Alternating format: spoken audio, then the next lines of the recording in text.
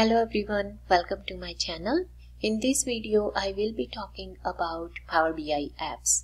So how you can create and add the content to the app and how you can manage multiple audiences and published apps. So as a business users often need multiple Power BI dashboards, reports and other contents to run their businesses. With the Power BI apps, you can create collections of content and publish these collections as an app. What I mean by this is in the app you can add multiple dashboards and multiple reports. Now you can also share the workspaces with your end users. However, in that case, some of the projects in the workspace which you do not want to have the access to the end user. In that case, you can create the app and share only app, and you can manage your projects within the workspace which only your developer group has access. Also, you can share this app with your whole organization or to specific people or the groups. You can create multiple audiences for your app and show or hide different content to each audience. For you as a report creator or admin, apps and audiences make managing permissions on these collections easier. Now the end users can get your app in few different ways, like they can find and install apps from the app marketplace or app source. You can send them a direct link of the app. You can install it automatically in your co-workers' Power BI accounts if your Power BI administrator gives you a permission. Or if you distribute your app to external users, those users receive an email with a direct link. Power BI does not send any email to internal users when you distribute or update an app. Your app users cannot modify the content of the app. You can also give them a permission to share semantic models and create their own content in the app. Now I'm going to open a Power BI service account, but before that, if you are first time here on my channel and you didn't subscribe my channel yet, then go ahead and hit the subscribe button as I upload the Power BI videos regularly on this channel. So let's get started. Here I am in Power BI service account and I have workspaces here. If I click on this workspace, you can see that I have two workspaces and then my workspace as well in this account. Now I'm going to use this Contours Performance workspace. I'm going to click on that, and as you can see here, I have one report, one semantic model, and I have two dashboards.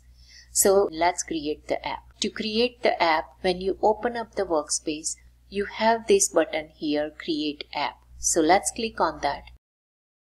And now first step is to set up the app. So app name, I'm going to give app name is Contours of Performance app.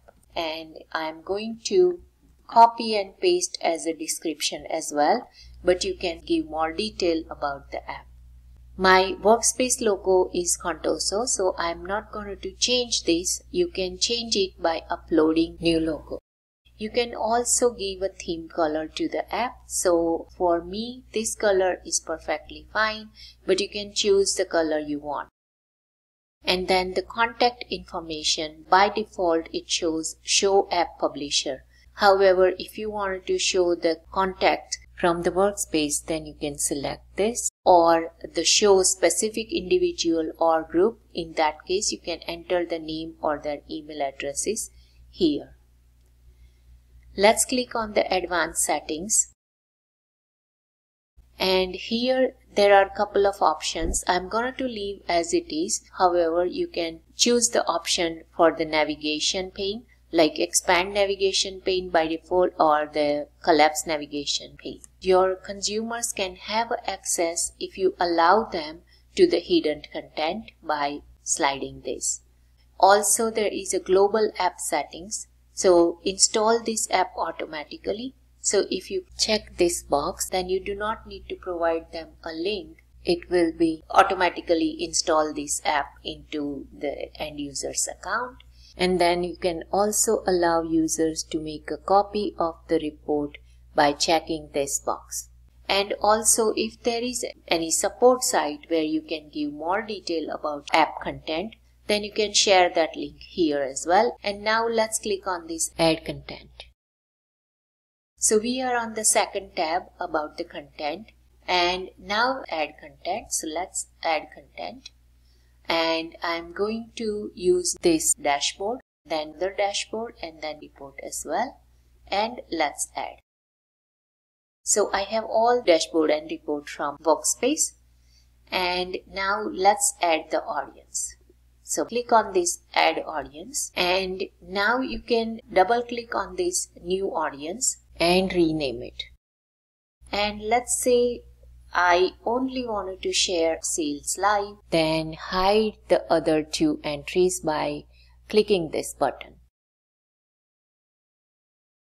What does it mean? That the sales department can only view Contoso Sales Live report.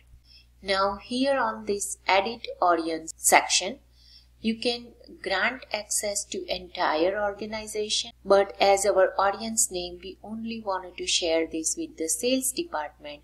In that case, you can use a specific user or groups. So if you already have a group, then you can give the group name here like this. Now let's expand the advance.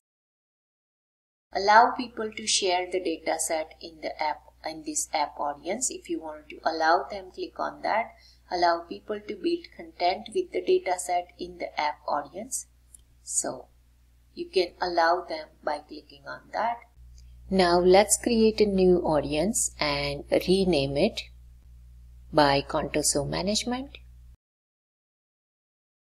So Contoso Management can have access to the quick insights. So this way you can add up to 25 groups, and then you can publish this app. So let's publish this app. Now it provides the link which you can copy and share via email to your users as well. Now let's go to the app. Now you can see we have two dashboards and one report as we published in left pane. And this sales department can only view the Contoso Sales Live because we hide other two content, and the Contoso Management can only see the Contoso Quick Insights. If you wanted to update an app, then you can go back to the workspace and then you can update the app. It will allow you to change the content or the audiences as well. So guys, this is all about how you can create the Power BI app, add the content to it, create the audiences, and publish the app. If you like the content of the video, then please comment, like, share, and subscribe my channel. And thank you for watching.